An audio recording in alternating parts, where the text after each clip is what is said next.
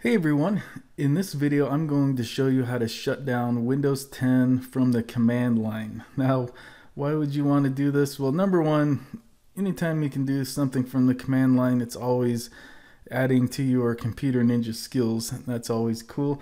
But there's a second part to this video where I'm going to show you how you can take this command and put it to use in a practical way. How to make an icon where you can just shut down Windows with one click without having to futz around with the start menu and all that sort of thing. So this should be really good for you to pick up some new skills. So let's get right into it.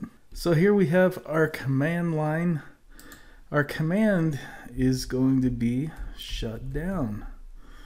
And we're going to want to pass a couple switches into this command. So if you want to see what all the available switches are, you can add the question mark and hit enter.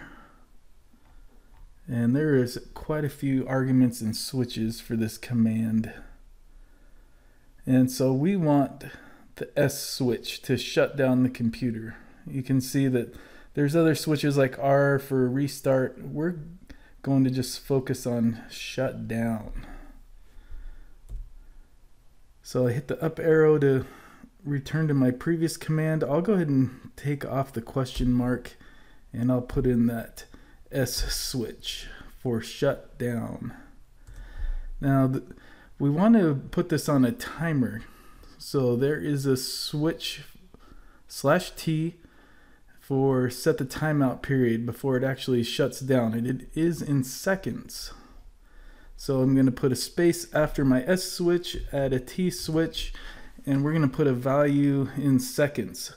So if we want it to shut down right away, you can put in a 0. If you want to give a countdown for like 30 seconds from the time that you kick off the command to where it actually shuts down, you just put in 30 seconds.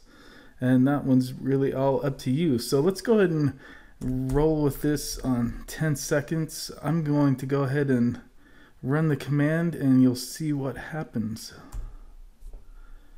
And it tells me I'm about to be signed out and will shut down in less than a minute.